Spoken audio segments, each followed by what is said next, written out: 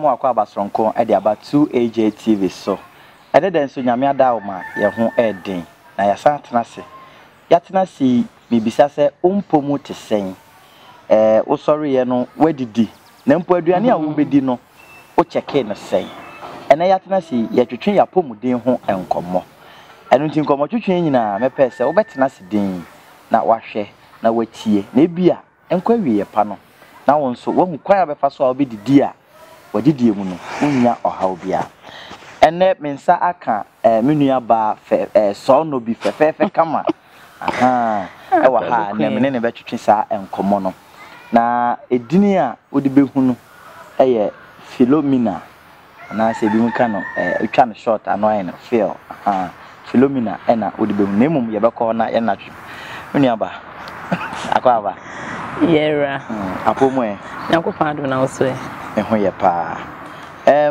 ye bo Philomena obi behu din be ne ka ho biem ede Philomena obin owusua okay Philomena obin owusua ahobrasie mu mebisa o ehemfa na wote anasa ehemfa na ubezi okay kumasi ana mewo okay mete request it all right enya ntie se ba adidie hu nsem de a wo de waduane a wo beye de wo be ma obi nso adi no ehu twa eyanimdie a wasua wo school ana se wankasa ena wani ku sa anuane sem no akra me da se se mani fi kakra no okay na mani gi aduane no aho nti mame meto ho a me ampese me ye bibi ehwesade na meye no na kwama na ma okay see through that na am say there be because me aduane bia na manfo ka aduane e de na mfanye wadwuma me so mani nje se me ye ketra okay mani se me ko school na me de bachelor de nti me ko training college me de chira de okay ti e wuma na mama me say e honum na okay me mfa mfi senior high wo ye den general arts okay and now call training college no so training college de nyina general course nti wo second year no chusu de wo pe for home economics okay as I say from training college na offer aduane no ho adwuma let's go nti mo wana about na me chacha de na nti ma me o say na mfanye wadwuma bia na mfo na ka na mfanye wadwuma so me shada mfanye wadwuma na emu mi se menya obi na okasa menya bibi ma na me hwe sebia wa wo ben me na ma ya ma through that na na ma e de beji din oh I see na che say ufi school mu ba no kra wo kire ade wo kire maths and science me che home economics oh okay oyiwa ene ya mfom kwan home economics for so de unim aduane no anko a na yedidie ho adwuma ena wonom eye enne ye kasa about the need to check your eating habit and I say your way or your style of what eating obo ho aduane obedi de ekonanum omfa ho de hiane se obenya baabi nkwanche baabi no wabutuo na wanya asanka bi asi na na chese wodidi kwa no no maame aduane de senka aduane bi ada aduane ana se nya aduane bi ana yedi yo me da se se ye kasa aduane a ya de a ebi ensuo okay ebi so nye nso bi ya de a otimiru nsa so me kasa solid okay enti potoka se kasa food is anything being was solid or liquid okay enti sana aduane ne ka okay efa na aduane no ejina enema bebre ahodo bebre so okay ena se de wo kasa aduane ekonipam ni nyina na wo se yedi ana se nyina na se yedi eso bia ne se de nyame bo no okay efa ye first the mekano no ena nnuane so nyakopon maaye no maye 5 nutrients tetene ase ye fe no 6 nutrients okay de be nya 6 nutrients e di nsuo kan ho as a nutrient okay na ye hwehwemu ho ye ne ho se nnuane bia ye di bia nsuo wom de da okay ewom ena wo de yan hwe dwa banche kura banche chi odi sika ne sima ne nsuo ebia bi moisture bia pete agu ho okay ene ne nsuo banche mu eti ehun se adwane bia be di se ye liquid say solid nsuo wom eti ehun ne sa na yi nsuo eden efiri mu ene se benya 5 major nutrients me ba o na che se aduane ahodo a yedi obi wi nchewe obi wi kurikuri na o wi kahuro no ni nyina at the end of the day na aduane mu ahoden no eye num na de obedi bia obenya free mu yo na enum yi ene de ewo hene de ewo hene yo you say enum ne ewo ne ewo protein okay your mineral salts your vitamins okay and your carbohydrates and fats and oils okay it's a enum na sesia no 5 nutrients na ewo no okay na ye fa 5 nutrients ya your mienu bi wo ho a eno de eno so won the sub nutrients e wase okay onsenya ka se na major nutrients nti fa vitamins and vitamins no okay you say o mu ahodo mienu bi a we can get our vitamins foods from okay you say water soluble vitamins and fat soluble vitamins okay nti fa water soluble vitamins you say they dissolve in water say nnuane no it dissolve in water nti examples say what under for water soluble vitamins no your vitamin B and vitamin C not just a vitamin ahodo a yekeka kan no okay sorobo no na how am I confused na say aduane a odi tu nso mu a melt ya na say dissolve ya okay and na your fat soluble vitamins so okay and your vitamin A vitamin D vitamin E and K I try in short ya ma enkre hu efe na adek into vitamin A, D, E, K no. You can also call it ADEC. They also dissolve in fats. Into only the sub-nutrient or vitamins I say. And there's some mineral salts. So mineral salts so many elements under mineral salts. Okay. Your folic acid your calcium okay. Your phosphorus magnesium okay. Iodine nini na ba under mineral salts. Okay. Na dem pese ma hu ne se nwane edi bia no ewo botaya a yekoye manipadua no. Okay. Said the old kankan no. It's ready a chip in the nutrients. You go back to a question na okan no. Before nipa obedi do so if keteso a. Nipa ho ebu ayem plan aduane ebedi but sorry ya ese na bia. Ene de ese no pay ebedi banku ebedi sing. Ye wo meals ahodo bebre kwa. Different types of meals. Okay. Ye wo breakfast. There were brunch. Okay. Because in a brunch they free hin e baaye. But okay say kind of brunch. Na brunch ni nya no emra free 9 o'clock. Okay. Between 9 and 10 o'clock no. We call it brunch. Oh, okay. Into brunch no. Aduane bi abedi from 9 o'clock be eko. Say ye tea, say a heavy meal biano. It's no more breakfast. Okay. We call it brunch. That's a free breakfast in Mamba brunch. Into breakfast ne dey free 6:30 kono to 8 o'clock no. When you take any meal biano, we call it breakfast. I see. But normally ka breakfast nya nke light food for breakfast and all the warm body no. Yes. Na light food no bi bisa o. Onsa abetie se mu ha. Omu nyedu ti se ba. Enti obi ti me fa abetie se ne breakfast ana. Me da say na nke hwema e ka se breakfast a aduane ese mu ha senka wa ye with tea. Okay. Tea so mu beverage mu ahodo be o milo ho ye wo leptin ho ye wo coffee wo ho ye bibia na ma bebre bi kra ti me take a drink as their breakfast. Okay. That's what you say. Okay. It's when you would see na wo hwe se wo be pia bonti because anapano the body needs a lot of energy to do the daily activities. Ehia ni padwane hia hoode obeye adwuma bia obenante na tanapatutu tu no. You need kakra wo hia energy foods no de ben more. It's a show my intina sansa na yem beverage a obu agas bia doctor twa no bia sugar into one for intum. It's most of them go take the sugar to me sugar and say bia wo pay sugar bro so. I was to taste. Okay. To sugar no ema energy. Okay. Now wasanya o bread na bread na emfa manem bro so. Okay. Nice anopa. Slice bi. Anopa de no de bread. Anopa de no de. Enye bi foster kakra. Kakra na se watwa se obo otimi twa bread se fu otimi twa mu mienu. Osimi de mitimi de mienu. Obetime di. Ba na emrebu ha na wo ha ne padwane kakra. Okay. Because wo this anopa no sa pa no na wo yiri ho a wo di no.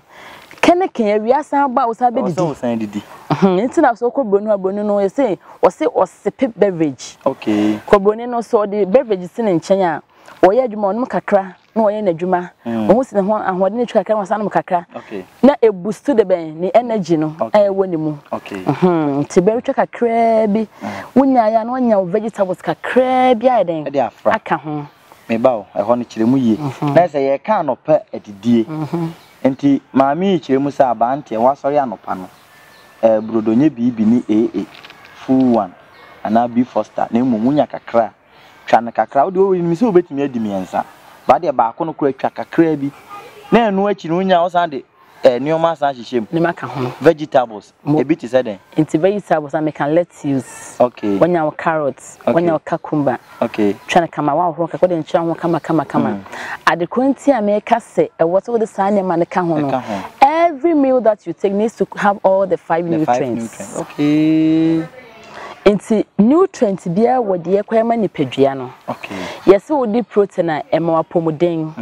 Esa siesie o tissues na ahohoro no. Esa correct me reform no. Ama o tissues so cells na ewu no. Esa ko kekene up. Enti na ese di protein foods ne more. And yes so di carbohydrate food a ema wode ben energy energy me husa me kano energy what you saying energy is it impomudi ana ahoden ema ahoden ma wutimi ya adwuma no pa ha kenya on and say fats and oils also generates the body with what heat it's not always be an keep the body hot warm so and as mineral salt and so it also builds the body and also for formation of strong bones and teeth and also my apomuden. Near for the last vitamins, it's a vitamin protects. A body peduano who by against or protect the body against what diseases. Into vitamins foods have been a kind lettuce, nail, carrots, no green pepper, and cucumber channel. And also quiet in a juma and when you peduanum. Hey, and I said, well, not just a breakfast, no can now be fun. And who be here and cause all the nutrients in it. Enti me bow. Yamfan say what advice here we need to get san your money na say be benya all the nutrients na me de ma chikosua e bia kosua 4 and ma top an 1 cedi and ma sa toasty and no menya nutrients ni bi ana say sa nioma miensa no ene bia leptin tea e be ma me den me da se so ka so chikosua 4 kosua 4 na wo che ye ni nze kosua ma protein kosua na esanya minerals fi kosuam kosa odi kosua sanya calcium fi kosuam apomden tabacho what me kana say usanya phosphorus e de be fi kosuam being with the yolk no enti kosua na wodi na be ma osa minerals no ubenya protein omu usa kwa de sa de nchini tum sa ncha tum kwa sa ma iodine say bibia bit by bit nanso de ama wa ya wodi ye no amwa na kosua 4 na wo chibomu no Edoso. Aish. Wose kosua bia ne ba akoko ba ko ne pie free ma akomi ne pie free kosua ba ko. Anti me di for amare nkoko. Wa ya ko ba ko. Nti so we di kosua for wa ya nko de say 4. So we am na bro so. And they can see most of the time they can see protein foods no. It take time as I digest it. It's like I say, we have something called calculates. Changing from liquid to solid states. Into protein food no heat in your can it shrinks. Nice more. It's a more now but 20 minutes digestion takes place from the mouth. Into little two and I say where into one look at the time a better yam. And even our intestine, the large and the small intestine, no. We don't have any teeth over there. Do you have any teeth there? No. It's in a process near from. As we look at it, where we could see for. The beer you feel so bloated. I shower so. It's when you lunch you want to eat, but because of what you could see for no. Oh, fella say you can't do but you need to eat. Or lunch meal. Yes. And see a day and you need to get your 3 meals. And these 3 meals here: breakfast, lunch, and supper. Depending on the time that you eat. And you hobby brabano. Obuha only the time ni ye. We shall breakfast by 6:30 to 8 o'clock a.m. What take your breakfast? What dear we? Send them to so when it's men dear now take your journey 9 o'clock between 9 to brunch. No. Good. And then we have something called 11:6. 11 is 11 o'clock within what 11 to within in between 11 and 12 o'clock no a general baby is called 11:6 being what snack or whatever we call it 11:6 and say hono enya eno ani breakfast any lunch yes And now if we 12:30 from 12 to 12:30 okay let's say 12 to 1 o'clock we take any beer drink beer we call it snack okay okay but so for heavy meal beer from 12 o'clock to 1 o'clock or 2:30 now that is what your lunch that's me call lunch it's a Kenya and kasapa there and kawabro sokra exactly 5 p.m. and I see 4 o'clock as I do supper said the beya aduane no e beya adwuma oni paduane mu because what I say because maybe I could do around 6 o'clock o ba fie no why adwuma wa bre into ba wa be relax o da edem a o hwe TV you are not doing any busy work be activity be and adwana hye so enya kwan digest ye as na akoda it will not carry forward still be so na power you still feel like yes bloated say we did and hye so but we did from 3 supper no 3 4 o'clock 4:30 you are okay that time when die when nanti koba na adwana de ben ye adwuma na ye na adwuma na de bia we ku fresh why from wow yeah and come to channel I de medical catch you need to check what you eat and a break was say aduan no ye den udi ye ne yen sister Philomena and a twentwe enkomo sabre edin no ye Akora Kwadwo nyansafo na wama yahu enuane ebehia anopa saa kopem awia nanka ubedidi kura ahode nura hodo a wo nuane mu no e wo so make sure say ni nyina abambi na anti Philomena menkwa anwumre de no so on say wo aka mamu ha de anwumre fufuo obo ha fie bu mu a na wotwe ana abosome da bia anwumre fufuo eno nso bibisa na ya na eboa oh medase o kase fufuo no minim nipa no saa o ka tetensem no anya fufuo no mudi na nwumre no anopa no onya bibia wodiye okay wodiye anopa no ewia so bi won adwane wodiye ntawia no anopa so anopa no ebia wodi mu a ewia wodi ampesie ena nwumre obedi fufuo entinye pe saa etiboni bia ni ho na emmom de meka ne se fufuo time na obedi no enehia okay na nkwan nso nkwan de so sesam da wontimi nya se de bia bedi bia nkrakra fufuo ni nkra fufuo ni abankwan eti o ma wo sesam ene kra kenya emofam wo fie okay wo de hwese wo no ba wo fie kase ma de bia ma ne indomie di kase akwese na de ebedi no se mama de indomie de but de bia so sesam e bia indomie kwa wo de bibi blend ka ho e bia ma ne carrot aka wo de akokọ atoso akra no ho na ne beje next time indomie no wo de kosua ne kabi kaka de awo no akra no ho na ne beje na wo ye saa na akra ne eso eje na wo se nya adwane duro bia de be efisa nnuane nim okay ba won tia se de bia ne indomie raw na ma akwa ne di se na make anti fufuo no se na mudi nkra no e bia ade kyenye no waye bia abenkwan ka ho modi abunabunu abramu se pa ye kama papa so ni abunabunu nkwan ya kontomre e kanipa kwa se nyina na yedie kokontomre hoyi e wo minerals wom mineral nya fi kontomre ye de be iron okay also contomen brand na essence emo no we call it reps okay sa reps na me iron no and na contomen na some vitamin A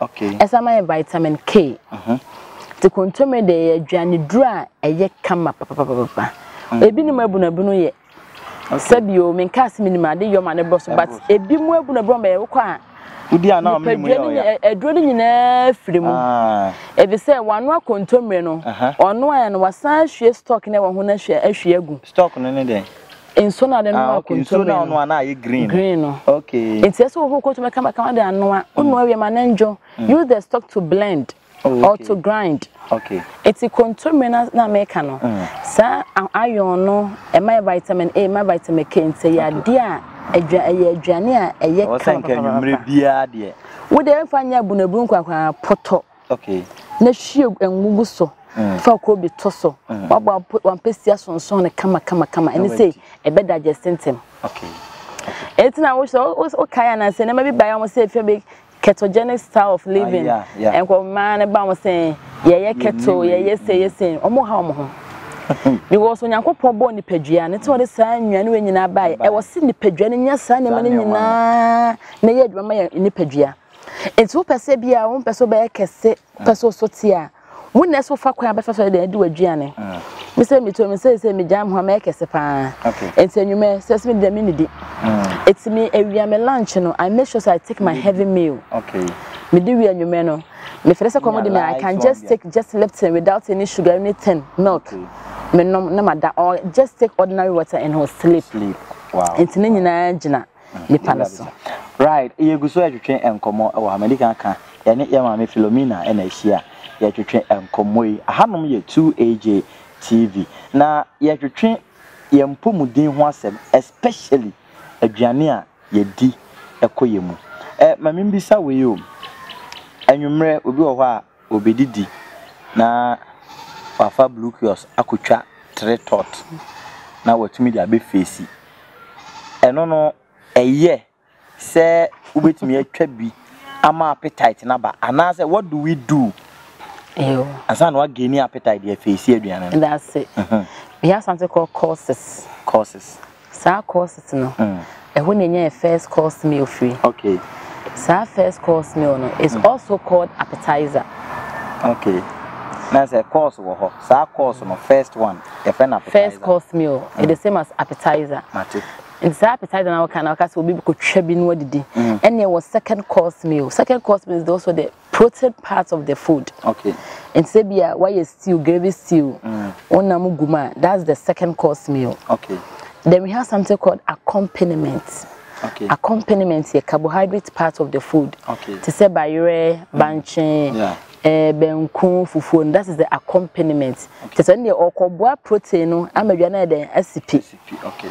And then what the third course meal? Third course meal is also called dessert. Okay. Now me sanko back to your question no. So say could trebi na my appetite. And yan sanko na many appetites. And some way a seni pedria. Minim and sakra wo kan wasem. Na me de minim say appetite say mo say dem wo kan. Apio. Osim ko twa bia 2 cities 2 tots. Na me da ko face fufu. Wo betwa. Na aster de say wo twa de ma wo twa no. If you ban at once won't mini fufu no. You say wo twa say 30 minutes me mai bi da. Na de na. Minim say bia 2 minutes dia. Ansa na wanya say komodo. Charge wo. Ansa na why den what me do na yes so caterers and who say we have something called first course me make us starter no ye wonwane bebre ho a with my starter to boost what the appetite. Oh, okay. And that is oh no untwa bi na mu ade bi ho a obi dia ebe ma okay ama with my didi e be a drink see fruit juice or any fruit or drink. And it's a fruit juice and a natural. Why strategy fruit say anka abrobe chimunsuno abrobe ni sa anka ne watermelon na de no. That's the juice. And I want to drink na we add preservative. Okay. Addition of the sugar and whatever. And that's the fruit drink, you know.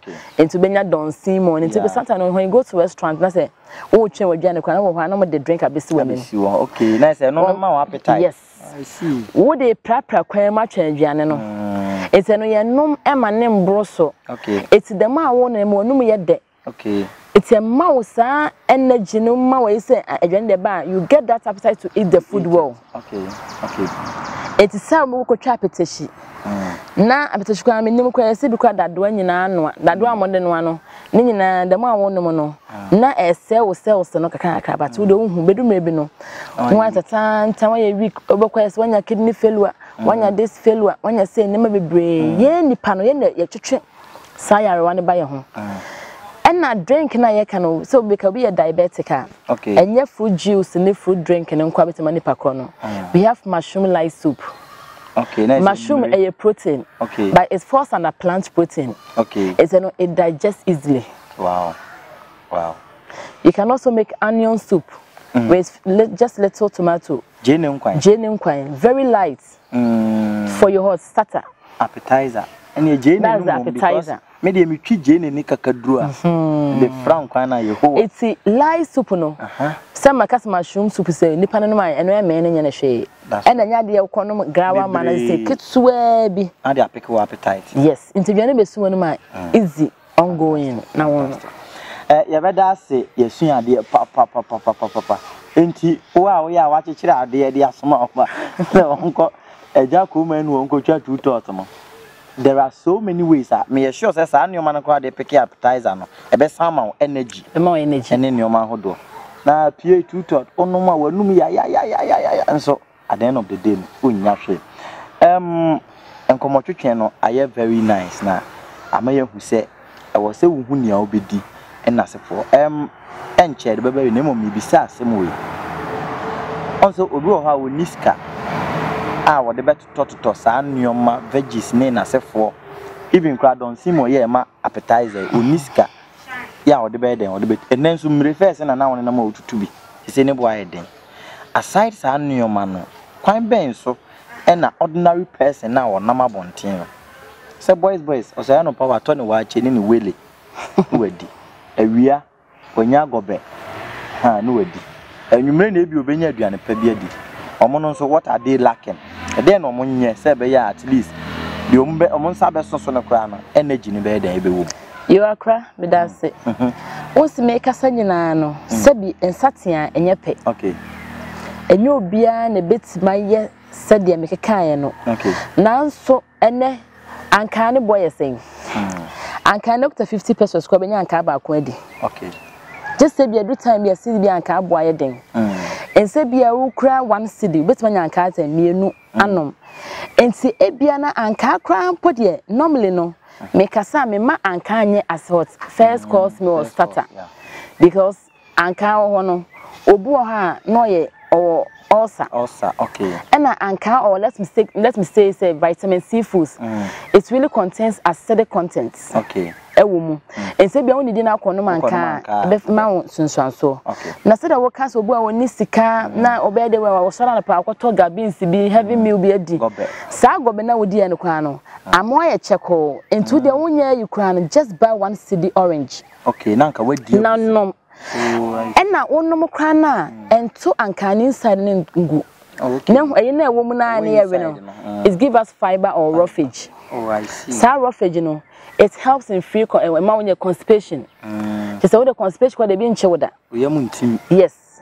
And na sa ko boa madwana digest easily. Okay. Was what to ga beans and pasta that what bi a wache o beans wom. What the beans no. Rice ni sa wom. What to na maguso. Enam na we ni bi kwampa na tiri hu se den kwa eden. But the more na we do sa roughage ni guso na e boa manipadua no. Yes.